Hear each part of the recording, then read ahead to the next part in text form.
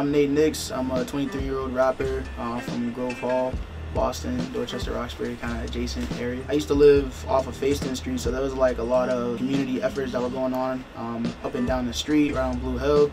There was also a lot of like violence and stuff like that going on, so it was really just about like navigating, you know, the different kind of like sides of the streets, making sure you knew where you were at, making sure you like, you know, knew where your family was at any given time, because anything could pop off. But you know, for the most part, it was pretty calm. It was pretty straightforward. We were able to maneuver, and I feel like it was really yeah, it was just helpful for like my upbringing. You know what I mean?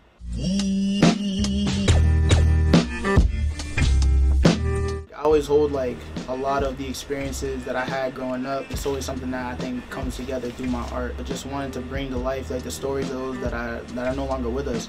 I lost a lot of friends growing up to a lot of the violence that I mentioned before. So, you know, every day when I'm like taking the stage and when I'm making these records, it's really just about honoring their legacy as well through my own. You know?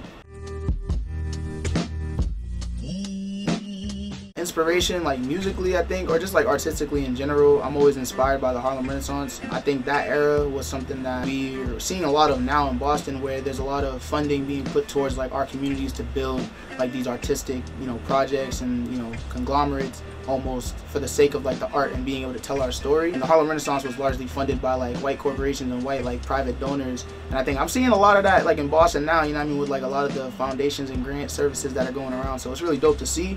I think like in contrast to what was going on then, like we have a lot more, you know what I mean, like music artists. So I feel like this is going to be a really interesting time in the next like couple of years just to see how we grow and develop. But I think also artistic inspiration for sure. Like Donald Glover, Childish Gambino, like that's definitely someone that I draw a lot of inspiration from, because when I was growing up, like ever since I was I think like 11 or 12 years old, like that's like been my favorite artist. You know what I mean, which is weird. Like I feel like it's just it's cool to see just where he is now versus where he was then. It just gives a lot of hope and inspiration to people like me who just like, you know, want to create what they want to create without like boundaries or limits. So it's really dope.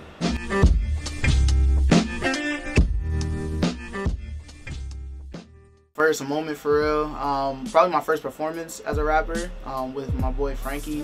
The first time I ever like performed in front of a crowd was at like this open mic like showcase event. It was like a competition. Basically it was like, yo, whoever had the best bars, you win. And we were like, we're gonna enter this competition, we're gonna win. We didn't win, we lost, it was bad.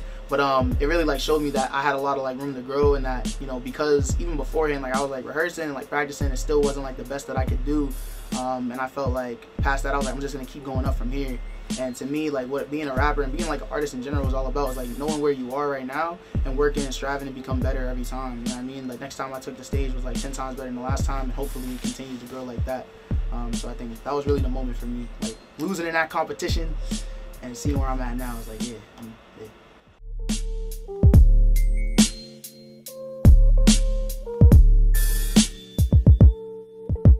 I don't listen to like the beat when I like am writing, and I usually just write verses like without instrumentals or instrumentation in mind, because I want the verse not to be dictated by like how the beat sounds or like a BPM in mind or anything. I really like to like write. It's like poetry, so I'm like writing first and crafting a verse. I write down like topics first, what I want to talk about, because I'm a very like organized thinker. Like I'm used to writing prose a lot, so I like write it like almost like an outline, you know what I mean? I'm like, this is what my thesis is gonna look like, you know, etc, etc.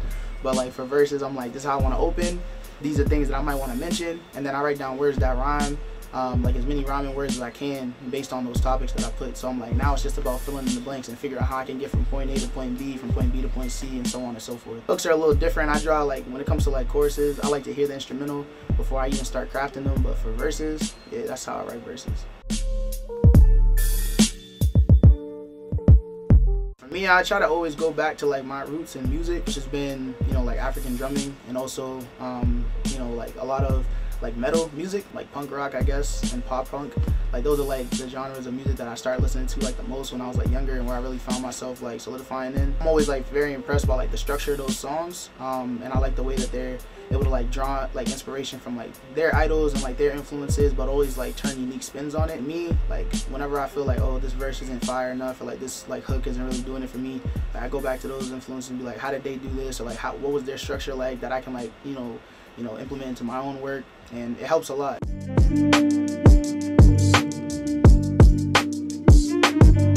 Yeah, COVID was like, I think it hit at a time, or like it became like the lockdown, I guess, like in the quarantine period for like the US, like hit at a time where I really needed to like take a break from, you know, like music, mostly because like I wanted to really focus on like organizing work, and I feel like when I wasn't able to like perform anymore and I wasn't able to go to like recording studios, it really like allowed me to take a moment of like reprieve from music. And my last project was really inspired by like the work that I was doing and the people that I was doing it with. So I feel like it definitely impacted my career in like maybe like a positive way, just because it allowed me to take that break. And then from there I was able to start like, you know, I was almost like re-energized creatively, and it allowed me to like start looking at things in a different way, creating different types of music, different sounds, and playing around with them in a way that I felt like, you know, I could really master these things. So I think it was helpful. It does kind of pain me to say it. I'm not really a huge fan of the way that the city's response to COVID was, but I think on the artistic side, they really did they played a really good role, an active role in making sure that artists they were able to maintain like a lot of artists like funding during this time, whether it was like, you know, Club Passing being able to like give out their Iguana Foundation grant still, or like the Boston Foundation with their Live Arts Boston grant, like stuff like that. And like the city, obviously they had like their relief fund for artists. It was really dope to see like that artistic community in the city really come together and like push these funds forward. I was able to be a recipient of a lot of those grants, so it was really dope to see how that was able to change.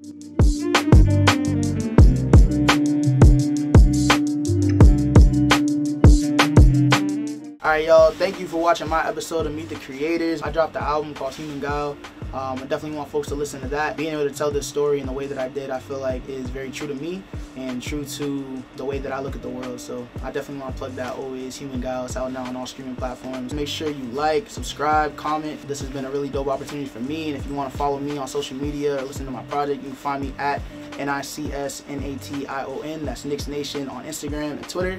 On there will be the link to all my music, which you can also find under the name Nate Knicks on Spotify, Apple Music, SoundCloud, Bandcamp. If you want to purchase it, everything. Shout out, y'all.